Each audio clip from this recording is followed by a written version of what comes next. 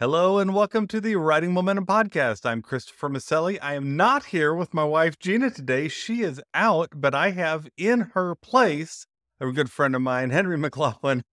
He was tagged as one to watch by Publishers Weekly. He's an award-winning author who takes his readers on adventures into the hearts and souls of his characters as they battle inner conflicts while seeking to bring restoration and justice into a dark world.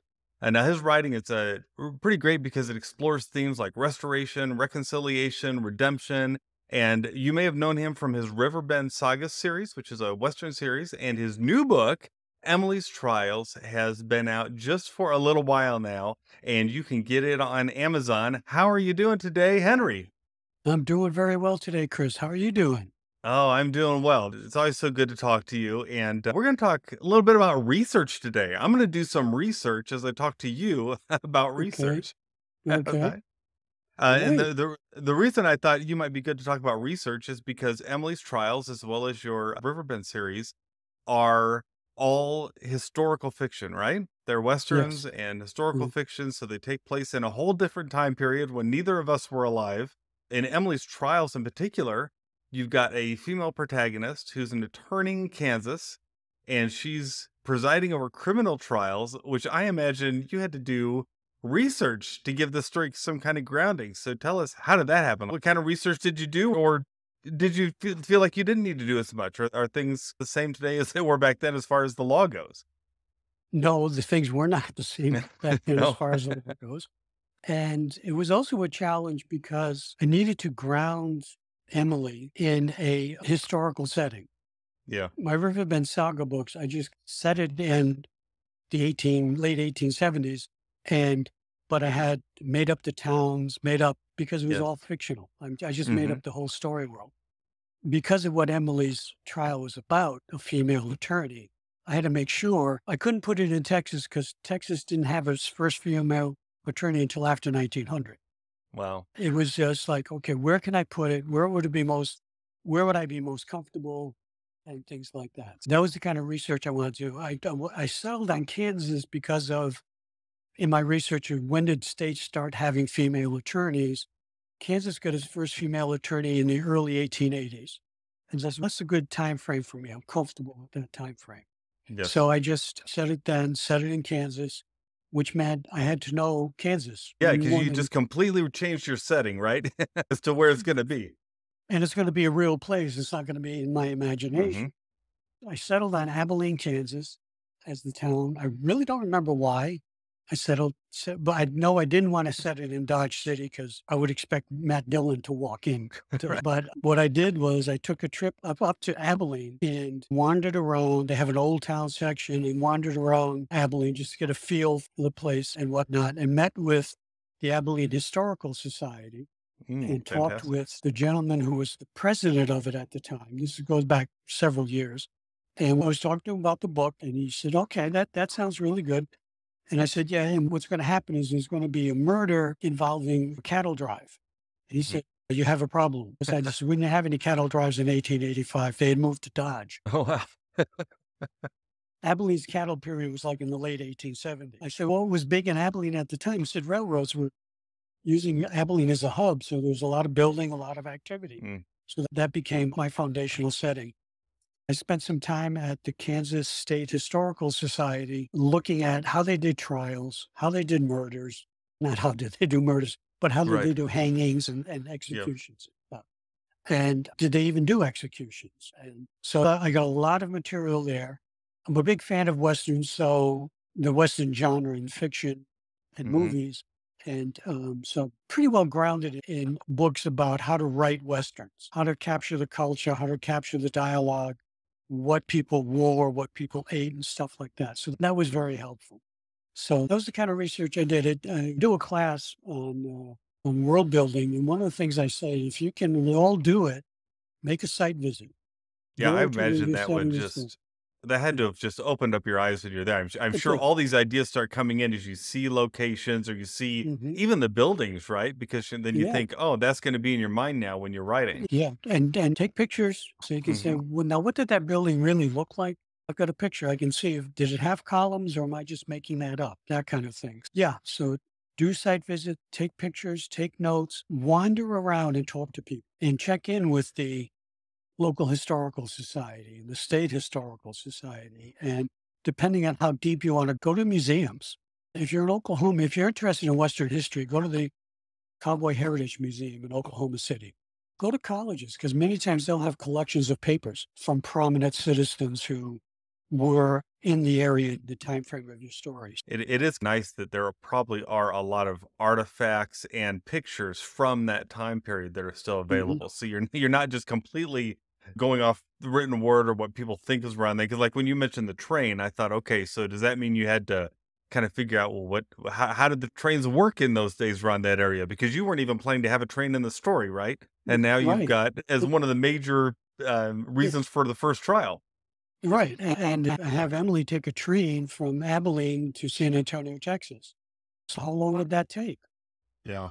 Especially back then, right? Because it'd be even Back different then. now than it was then. Yeah. Right. Yeah. It was all that kind of stuff that had to get factored into it. Some of it you can do online, but what I Mhm. stress with people is Google and Wikipedia are not research. They're the Right. beginning of research. They The give the you beginning. clues as to where to go next. Yeah, Mm. that's good.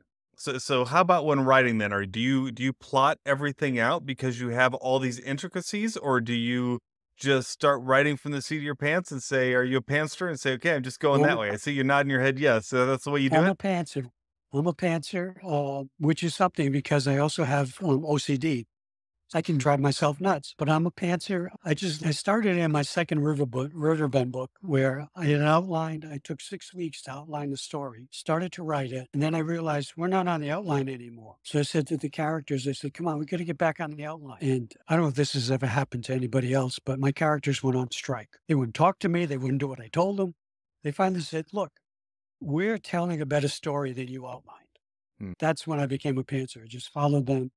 I think it's Faulkner who said, I create a character and then I pick up a pad and a pencil and I follow him around, writing it down, everything he says and everything he does. That's a pantser. And Ray mhm. Bradbury wrote the same way. They were pantsers. And what I like about pantsing is the freedom it gives me to see what the characters want to do.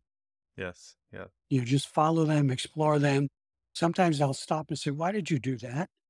And hear from them and get more because that way I get to know them more as people, not just names on a page. So that's why I enjoy pantsing. And I like it when they take me down a rabbit trail that, oh, wow, I didn't even see that coming. Here we are.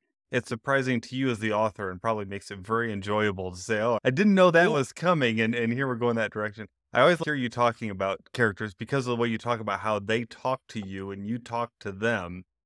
In your creative process, you see them as actual people that you're interacting with, don't you? Yeah, I do. I tell a story when I was writing my first book, Journey to Riverbend. And the publisher at the time, when it was traditional, said, your heroine, her name was Rachel.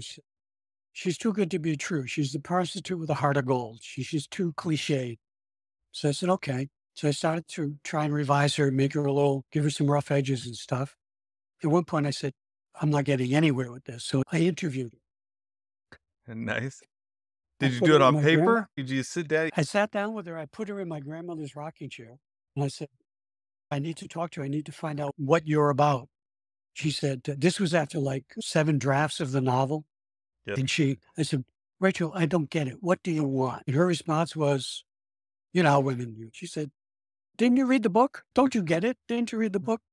Uh-huh. And that's what I was missing with Rachel was her spark, Hmm. her feisty, independent spirit. And it came out from that little interview came her core values, which were no man is ever going to control me again, because she had Yeah. been abused for years prior to this book. So that's, I don't know what sent me off on that rabbit trail, but that's how I talked to my characters. My wife said to me one day, she said, I'm going to go out with some friends or go shopping or something. So you won't mind being alone. She said, you won't be alone. You won't be alone. You have all those people in your head. Yeah. Okay, but when it comes to now we were talking about research. So when it comes Yeah. to doing research and you've got these characters who are going off and doing their own things, how do you make sure then that what you're writing is still authentic, that it hasn't taken you to a different time period or into something that didn't exist in Kansas in the Yeah. 1880s, that sort of thing? Yeah. That's where the research is the foundation. Mhm. or the story world. The characters can go and do whatever they want, but they have to do it within the confines of the story world. I see. I'm Mhm. reminded of a preacher who once said, in the time of King David, in the time of Jesus, men could fly. They just didn't know the laws of aviation. Laws of aviation we have Yeah. now were in effect when Jesus was on the earth, but nobody knew them. Mhm. So it's okay, guys, this is your story world. You Mhm. know, men are flying, so you can't fly to San Antonio. You can't jump in a Lamborghini and speed over to Kansas City or whatever. So that really helps them stay within the story world too, because Mhm. that's their Mhm. world. Yeah, You that's good. know. I noticed right off in Emily's Trials, I knew it was a book about, this woman who's an attorney, and she's got these trials coming up, and I knew there was gonna be a murder and all that sort of thing. I was struck by how right in the first chapter, just the first few pages, there is a Mhm. very clear love triangle created, right?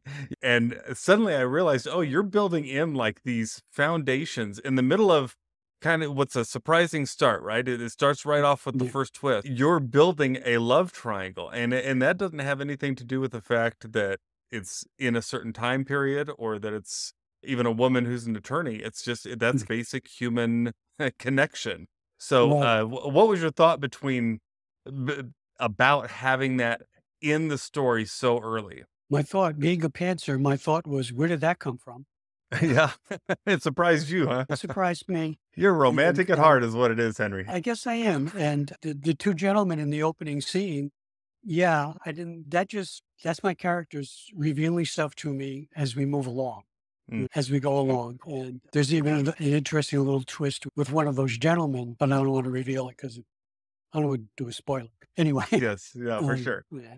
Yeah, that was just as I'm writing along, I said, okay. And I'm just writing. And then when I read it the next day, I said, oh, that's interesting. That's pretty good, huh?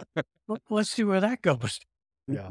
I Uh, always find I love writing romantic scenes that aren't always on the surface romantic, right? There's subtleties going on. Because a yeah, lot of times for me, they've happened in books for middle graders. So you can't yeah, get real deep in a book yeah, for middle graders with that stuff. But yeah, still, those subtleties, to me, it brings so much life to a scene. And that's what I saw when I was reading that was, okay, wow, we're already seeing things happen that are, there's all this subtext to what's going on. Yeah. yeah. Thank you. I think one of the benefits for me about pantsing is I don't think about, gee, I need to build some subtext here, or I need to do this Yes. here. I Yeah. just let the characters. I don't sweat that stuff, and I Yes. discover I've done it later on. I thoroughly respect the fact that you can be a pantser like that and do that. I am very much, you talk about being OCD with stuff. Like I have to plot every single scene, every single point of every single scene. But Yeah, truthfully, most of that plotting that I do is probably the kind of things that you do when you're writing. I'm still listening to the characters. I'm still yeah, seeing how it all goes. I just haven't written everything out yet. And I'm yeah, just getting all those little details as I go. But I have mad respect for someone who can do the pantsing thing because yeah, I think yeah. that would be difficult. Sometimes I find I have to just stop, and Hmm. I do what I call a free write, where I'll Hmm. just write a page. What's going to happen next? What? Just work it out in my head. Yes. And when I start a new chapter or a new scene, my question is, what happens in this chapter? What happens in this scene? And how does it connect to the rest of the story? Yeah. So you still got a That's the bit of next. a roadmap. You're just Yeah. not Yeah. tied down to it totally, right? If Right. characters go a different direction, you go a different direction. Exactly. Yeah. So we just rip up that map and start over. That road doesn't go there anymore. Okay. Yes, that's good. Do you have any specific advice you can leave us with for the author who wants to write fiction tied to a specific time period? I think I know what you're going to say based on what you've already said, but what advice would you give? First, I want to give them some non advice. Mm, How many times have we heard, write what you know, flip it, know what you write? that's good. Because if I wrote what I know, we wouldn't be here today. You and I would not be having this call. But if I know what I write, then I have to go find out, I have to go learn stuff. Be afraid to learn. Don't be afraid to, you don't need to rush it. In fact, don't Mhm. rush your writing. That would be my advice. Let the story, as a pantser, let the story tell you what the story is. Yes. And yeah, research. Even if you're writing a contemporary story, research it. Mm, I have another novel that's not published yet. When I started writing it in 2009, so I studied in 2009. We're okay. 14 years later, just the tech is so Right. different. but I've kept the story anchored in 2009. And sometimes beta readers have said, wait, your character has a flip phone. And then I had to remember what the time period was. Yes. I found this technology is the thing that always trips up the my books the most on a later read. I Yeah, write a book, it's great, and then 5 years pass, I read again, and I'm like, wow, all the technology has changed because it's yeah, modern day, and technology has just changed it everything changes so every quickly. day, you know? Wasn't too long ago, we couldn't do what we're doing now. That's Mhm. right. Yeah. Having a doing an interview like this. Know what you write from your heart, sit down and write. I think it was a combination of Elmore Leonard and James Scott Bell said. It was like, write every day and then fix what you write. So many people Yeah. just, there, it's done. But no, it's just garbage. Don't be afraid to go back and rewrite. There's a technique I use where I'll write Monday through Friday. Saturday, I'll do a deep edit of everything I wrote Monday through Friday. So by the time the book's finished, I've actually completed 2 drafts. Yes. Wow, that's good. Um, that's helpful for me. Mhm. James Scott Bell talks about setting a word limit. My word limit is 500 creative words a day, 500 words of Mhm. fiction a day. Yes. That's And realistic. sometimes and I usually set a timer for an hour. Mhm. But one time I was writing Emily's Trials. I got into the courtroom scene, just writing, and I wrote for an hour, 15 minutes or something like that. And when I Yes. looked up, I had done over 1,000 words Wow. in an hour because it was just Your fingers were on into the fire. scene. Yeah, it was Yeah. into the story, into the testimonies, taking testimonies, cross examinations, all that stuff. Just that was all written in an hour and 15 minutes. That whole court, and Amazing. just a Amazing. little bit of tightening up. But anyway, Where can they get Emily's Trials if someone wants to first sit and read about her trials in and out of the courtroom? okay, they can get it at Amazon, both Mhm. print and ebook. If they want to go, and I would appreciate it if they would go to their local bookstore and say, I want to purchase Emily's Trials. And if they don't have it, ask them to order it because they Yes. won't, they usually will not order just one. They may order 4, 3 or 4 or 5, and that's going to build sales. So, Mm, that's good. and it's not so much building sales to make money, it's building sales to get the story out. Because I Mhm. really believe Emily's Trials is a story of hope and reconciliation. People need that story, those Mm, kind of stories in today's world. I totally agree. Thank you for writing it, Henry, and thank you so much Well, for joining us here on the podcast. my pleasure. Really And enjoyed it. we will have in the show notes, we will have a direct link to that book on Amazon. If you just can't wait to get to your local bookstore, otherwise, yeah, head down to your local bookstore and ask them for it, and that'll help Henry get the word out and get hope out in the Yeah. process too. Hey, if you've enjoyed this podcast, please rate, review, subscribe, and share it with someone who's interested in doing research for their historical fiction. And I think they may pick up some really good tips. I've really enjoyed this, Henry. It's always good having you on. Thank you. It's a pleasure being on with you, Chris. Really enjoy it. Thank All you. right. And together, remember, we have writing momentum. Bye bye.